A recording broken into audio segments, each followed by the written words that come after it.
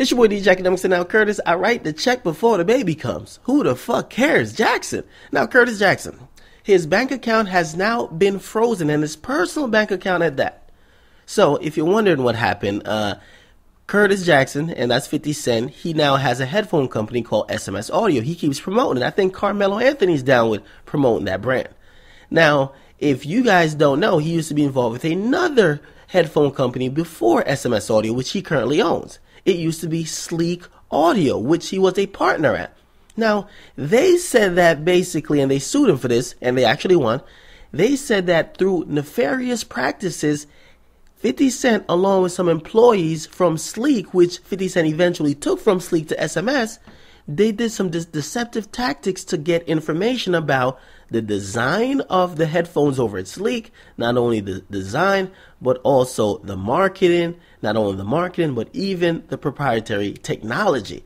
And then they use all that information to help create what's known now to be SMS Audio's headphone, at least a brand of it. So it was all proven in court. There was fucking text messages and emails where these people were emailing talking about, oh, LOL, I think they're on to us. Oh my God, whatever. We'll act like we just don't know, which you can't fucking email something like that. That's a fucking dumbass thing. Now, 50 Cent wasn't doing it, but these little staffers that was with Sleek that went over, they were doing it. So after Sleek sued 50 Cent, they said, yo, 50, you got to pay up 17.2 mil, man. Listen, if you were offering fucking Floyd $1 million to read, you could definitely pay us 17. And I'm most certainly that 50 Cent could afford that, right? 50 Cent's a businessman.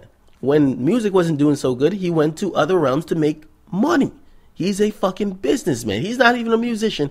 He's a businessman. Now, Forbes is saying 50's worth 140 million. So that's chump change to 50. 50 probably spends that on a weekend. And if you listen to his fans, he's worth more than 140 million. He's probably worth 140 billion. So 50 will pay it. Right now, his bank accounts is frozen. His attorney said, yo, all of his assets are protected, so there's be no type of repossessions and nothing like that, because nobody will want to see that fucking Mike Tyson mansion get repossessed, right? So all of that is fine, but he's going to have to pay this money.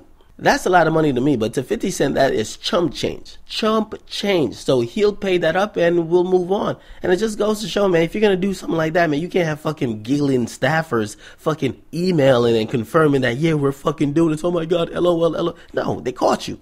So yeah, get in the comment box what you guys think about this. 50 Cent's bank account is currently frozen. And once he pays this off or gets a plan on how he's going to pay it off, he could fucking get out of this. If it was only as simple as fucking getting Floyd to read.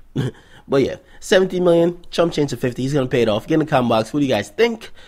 Make sure you guys like. Definitely subscribe. I'm out.